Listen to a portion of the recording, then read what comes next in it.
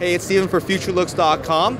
In December, I wrote an article that kind of compared the new Mac Pro to a PC DIY build. And my conclusion was that the new Mac Pro is a fantastic value in parts for a Mac OS X user. But for the PC DIY guy, it's not really upgradable. Over here, I've got Larry. He's one of the experts, and because he's an expert in Macs and Apple in general, whatever he says is gospel. So what really is upgradable in the new Mac Pro? The new Mac Pro has a processor that can be upgraded. We actually confirmed that last week.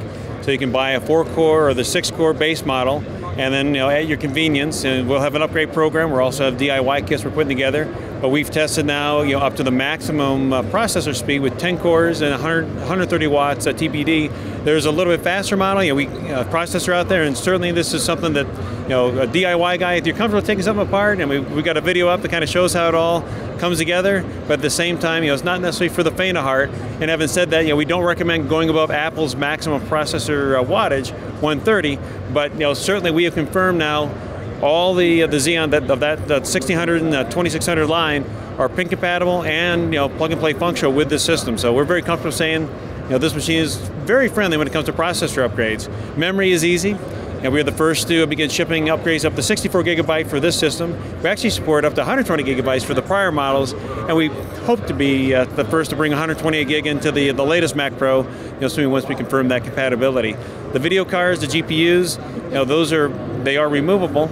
At this point in time, moving Apple's cards between different systems and pairs doesn't seem to be any kind of issue.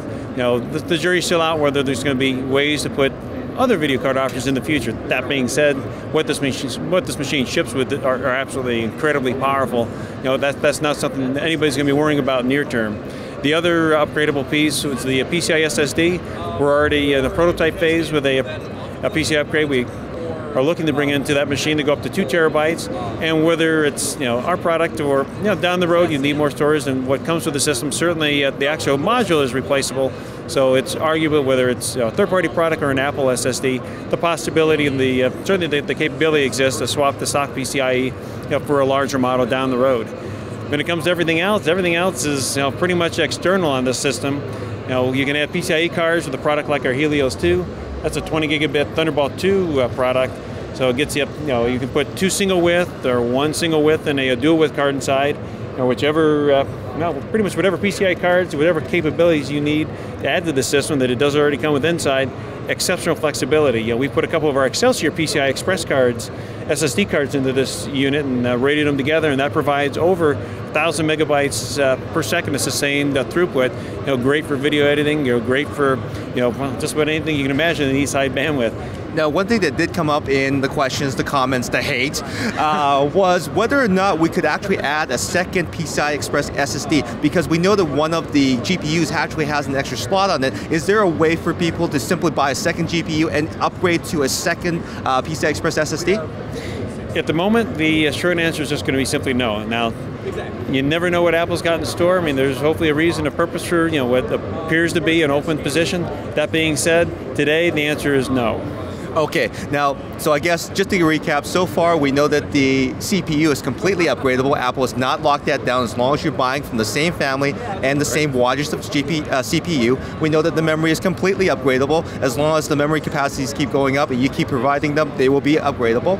And we also know that the PCI Express SSD, the single unit, is upgradable because you guys are already looking into a product. Yes, sir, absolutely. Now, one of the things that we also noticed from all of the comments is that a lot of old Gen Mac Pro users have not been taken care of with the new Mac Pro. They're going to be stuck with a lot of hardware that they can't use, but you've actually taken care of those users too, right? Oh, absolutely, positively. I'll say this, I'll be real honest. This machine is, I'm a lot more excited today about this machine than I was 6 weeks ago. The flesh in me, it kind of grows on you. I don't need this kind of horsepower. Unless you're doing 4K video, 3D video, it's a pretty high-end stuff. This is way overkill for somebody who probably already has a great machine. So we have upgrades for an existing machine, kind of level the playing field. In fact, the playing field can be leveled with a product that we make, our PCI Excelsior card, which I'm happy to show you right over here. Sounds good. Let's go have a look at that. So as promised, Larry's going to show us a couple of upgrades that you can make today to your last generation Mac Pro, starting with this guy right here. This is the Excelsior you're talking about, right? Yep, this is our PCI SSD. It's fully bootable. It's the first and only fully bootable PCI Express SSD card for the Macintosh. It works in the Mac Pro actually all the way back to 2006, but it's especially a great upgrade for 2009 and later, where you have great PCI slots with full bandwidth. This will boot your Mac in seconds. Just like the new Mac Pro, it's based on PCI SSD storage. Putting this into your existing Mac Pro, 2006 and up to a 2012 model, absolutely transforms that machine and levels the playing field in a lot of ways. For just about everything outside of where the GPU comes into play, a previous Mac Pro, even you look at some of the 2012s, they actually have higher processor scores than the new models. But all these other systems that have software that may not even run on the latest OS, there's a lot you can do. In fact, up to 128 gigabytes of memory, our PCI SSD, to bring a level of new life to those systems for literally a few $100s, which for a lot of applications is actually going to rival what perhaps even a stock 2013 can do for you. And that's going to basically keep those machines running and also very valuable on the market, I suppose. Certainly, it's certainly telling. The aftermarket, you look at the velocity on used system sales, and actually look at the availability of used systems. Since the 2013 came out, it's actually gone down. People have been gobbling up. Just again, 2009 to 2012s, they don't last very long out there because people want them. That goes to show that upgradability is actually important to Apple users out there, right?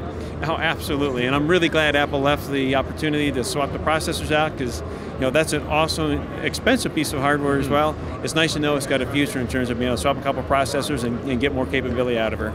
Now, as I understand, you have a new product at the show that is going to make new Mac Pro users drool, isn't it? Absolutely, positively. Well, we're moving forward with our support for PCI SSDs for all the 2013 models, including the new Mac Pro. That little tiny device next to our four-way Excelsior 4Q is actually a prototype of our PCI storage for the Mac Pro. We're looking to go up to 2 terabytes for storage in the Mac Pro, which will double what you currently can get available from the factory. And then next to it is our Excelsior Pro Q. This will work on our Helios 2 chassis, as well as directly inside, natively via PCIe, inside an existing 2009 to 2012 Mac Pro. That solution supports up to about 1,800 megabytes per second of sustained throughput, which is more than adequate for 4K video, 2K, I mean anything you can throw at it, and it's about 600 megabytes a second faster than the stock SSD inside the new Mac Pro. So in terms of leveling the playing field, again, where the GPU is not your bottleneck, leveling the playing field in an existing piece of hardware, we have the products that really do it. Great, thank you so much, Larry, for running us through all the upgrade possibilities for the new Mac Pro and also for the Mac Pro. Now, I'm a PC DIY guy, so you've got the word directly from a true Mac lover over here. The OWC guys make all sorts of upgrades, which are very important to the Apple users, and that's the word, all right? I'm Steven with Futurelooks.com. Thanks for watching, and we'll see you again in our next video. Take care.